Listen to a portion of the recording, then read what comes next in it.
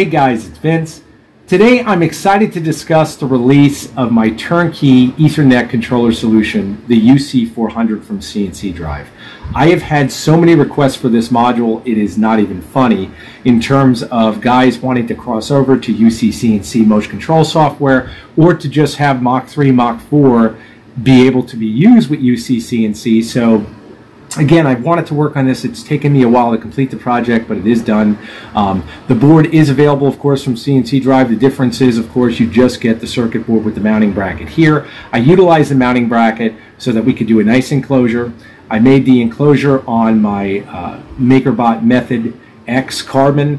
It is using a nylon carbon fiber enclosure. We can get away with this on this module because it uses a 12-volt power supply. Now it can actually use up to 24 volts, but it accepts 12 volt, and therefore we're golden with using the nylon carbon fiber enclosure. That drops the price tremendously because, again, we can keep doing things in-house and it keeps reducing costs. Again, we're using our TDK filtered inline switch. You simply plug this switch into the power supply, and now you have an inline switch going to your unit. And what does that mean? Because I still get lots of questions on that. Well, let's show you exactly what that means. You can plug the unit in just like this. You can see that the switch is off right now. And I've got a 12 volt power supply plugged in. And if I turn it on, you can see your LED is on. Now if I turn it off, you can see you're able to turn the unit off without having to leave this unit on all the time, nor would you always want the unit to get shocked by immediately applying power with a power supply plugged in. This is not best practice. You wouldn't do it with home electronics. Why would you do it with some precision? So you can see just how easy this is. Just hit the switch, turn it on, turn it off, you're golden. Unplug, unplug, and you're set to go.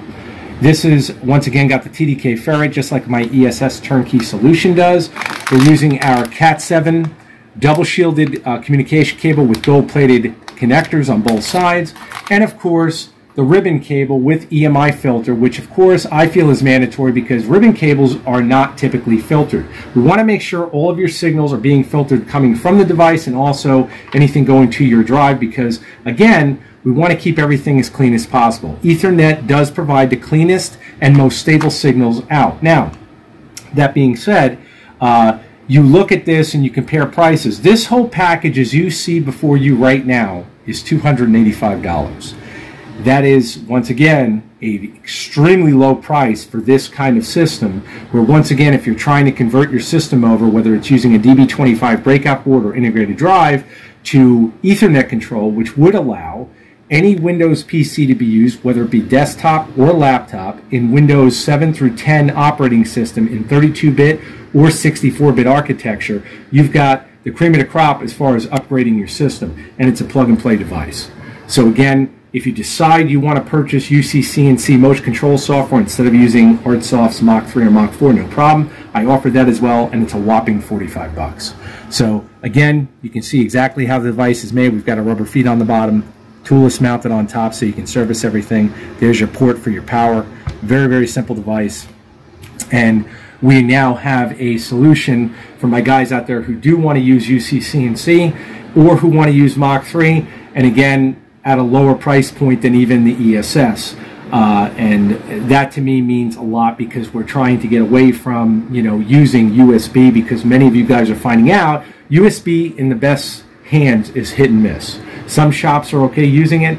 Many shops are not okay using it due to lots of different variables with that device. This, if you're serious about getting involved in CNC robotics at any level that requires maximum stability, these are the systems you want to look at. So I hope that it's answered a lot of your requests.